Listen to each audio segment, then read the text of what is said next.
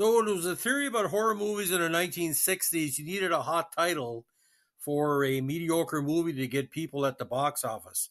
This was the one that did it. I remember ads very, very dramatically presented on TV in French and English. Frankenstein must be destroyed. Now, this was another Hammer film directed by Terence Fisher. Came out in 1969, starred Peter Cushing, Freddie Jones, Veronica Carlson, and Simon Ward. The film is the fifth in a series of Hammer films focusing on Baron von Frankenstein, who in this entry terrorized those around him in a bid to uncover the secrets of a former associate confined to a lunatic asylum. Now, screenplay by Burt Batt, story by Anthony Nelson Keyes and Burt Batt, produced by Keyes, starring again Cushing, Jones, Ward, and Carlson, cinematography by Arthur Grant, edited by Gordon Hales, music by the great James Bernard, distributed by Warner Brothers Seven Arts, came out May 22nd, 69 in the UK, but only February 11th, 70 in the US. Now, the US dub had minutes chopped off the UK presentation. Again, did very good in French with 586,000 admissions, so it broke literally close to 1.5 million in France. Now, this one, and a very important scene at the start. A doctor is decapitated by a masked man while a thief breaks into an underground lab. The masked man enters the lab carrying the severed head and fights the thief, who escapes in horror. The man unmasks himself and is revealed to be Baron Victor von Frankenstein. The thief goes to the police station to report the severed head to Inspector Frisch. Frankenstein, under alias Mr. Feder, rents a room at a boarding house run by landlady Anna Spengler. Anna's fiancé, Karl Holtz, is a doctor at the asylum where Frankenstein's former assistant, Dr. Frederick Brandt, was committed after going insane. Now, after discovering Karl has been stealing narcotics in order to support Anna's ailing mother, Frankenstein reveals his true identity and blackmails Karl into helping him kidnap Brandt so he can get the secret formula of the experiment. While stealing equipment from a warehouse for Frankenstein's new lab, Karl and the Baron are caught by the guard. Karl panics and stabs him. Frankenstein, now with a further hold on Karl, uses him and Anna to kidnap Brandt. They take him back to the house where they build a lab in the basement.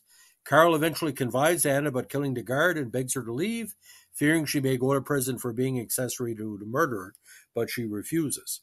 Now, meanwhile, Brandt has a heart attack, prompting Frankenstein and Karl to kidnap the asylum's administrator, Professor Richter, to transplant Brandt's brain into his body.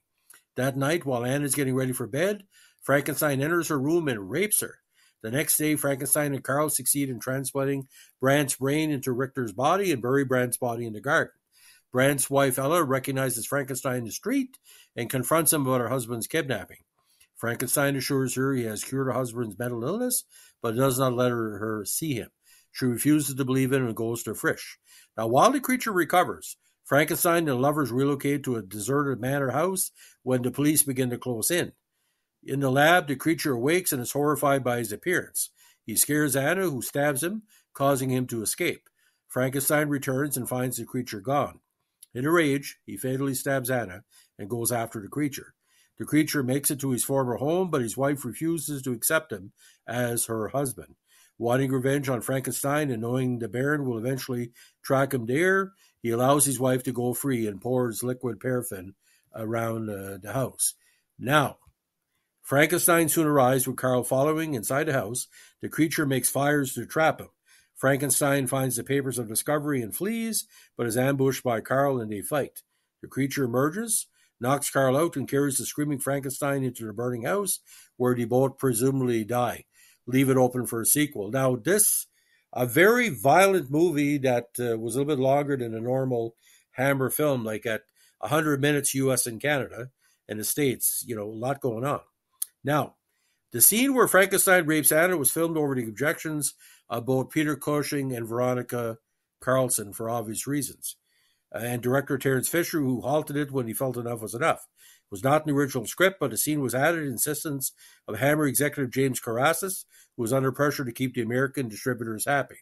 That's what it was like, more and more sex and violence in the late 1960s. Now, as it stands right now, the scenes featuring Thorley Walters and Inspector Frisch were also late additions to the original script. They have been described as unnecessary, adding an unwelcome element of comedy into suspenseful story, and also making the film for many too long. Now, ironically, in '78, the Welsh television station HIV Seymour Wales broadcast a version dubbed in the Welsh language called Rhiad Dinistro Frankenstein, a more or less literal translation of the English title. This is one of 3 films that were dubbed in the Welsh, another being Shane with Alan Ladd. Both these were rebroadcast on the new Welsh language channel S4C on its launch in 1982. Now, Variety liked it, calling the film a good enough example of its low-key type, with artwork rather better than usual, less obvious backlots, etc. A minimum of artless dialogue, good lensing by Arthur Grant, and a solid all-around cast. The multi-film Bolton called it the most spirited Hammer horror in some time. The crudities still remain, of course, but the talk of transplants and drugs seemed to have injected new life in the continuing story of Baron Frankenstein. Now, Frankenstein Must Be Destroyed. It currently holds an average 70% on Rotten Tomatoes. Now, let's get into what I'm saying here. When Frankenstein Must Be Destroyed was previewed or promoted, see the terror of the big screen back again. Peter Cushing is Frankenstein, and Frankenstein Must Be Destroyed. And they were playing that up. And the fact was, the title, I go back to Robert Evans, the poster will sell the movie, but the 2-minute TV ad will sell the movie as well. And what they learned by the late 1960s, especially for the US and Canadian viewers, you knew what you were getting with Hammer, but you had to give them a little bit extra. And the titles became, not say more bizarre, but more, like an audio anticipation. Welcome to the circus, see the rides, right? This is what horror movies were back then. They were a circus. You get everything in a horror movie. You're going to get traditional Hammer horror, a little bit of a mix of the new style or the more open-ended, because we're getting away from the studio system and more what you call dramatic interpretations with modern spin. But I would give this 4 stars out of 4. I tell you why. When I saw it, that turned me on to the other Hammer movies. And if this is the first Hammer movie you're going to see, you'll want to see the other Frankensteins and the other Peter Cushing Dracula movies and Christopher Lee. Although Christopher Lee's not in this movie, his ghost, God bless his soul, he's passed away now, same as Peter Cushing. His ghost is all over this. Because every Hammer movie, it's Cushing or Lee. The movie seems like Lost without Cushing or Lost without Lee. It would have been nice to have Christopher Lee in this movie as one of the supporting characters, just to see, what I call the best male tag team besides Newman and Redford in movie history. I don't know if Hammer could have been so successful with these movies not having Cushing or Lee or like the pair. Like I said, it's like Mantle and Maris. You know what I'm saying? If one doesn't hit the home run, the other guy will. But I give it 4 out of 4 because it really impacted my childhood. It made me more interested in movies. I think it was only 5 or 6 years old. My mother was worried about seeing that, and Dad said it's Frankenstein. It's not like sucking blood. I mean, they're taking brains out and doing stuff. I mean, we read comic books like that for years with the DC and the Marvel imprint. So, ladies and gentlemen, that's our latest in our Hammer reviews. If you like what we're doing, give us a like, comment, subscribe, or share. By the end of 2023, we're reaching 2,000 subscribers and 1 million hits. If you want to be part of that those legacy numbers, and you play a big part of that, please encourage your friends to subscribe or share. We are getting great responses to our Hammer movies, thanks to our good buddy John Walco for instigating this. But you got to understand, ladies and gentlemen, if nobody talks about Hammer in a modern era, we're forgetting how good these movies were. And the only reason why horror is so big now, the grandkids that are 60, like my age, 55 to 60, of the people that brought to Hammer movies, there would be no Hammer genre where, like I said, horror genre were not for Hammer.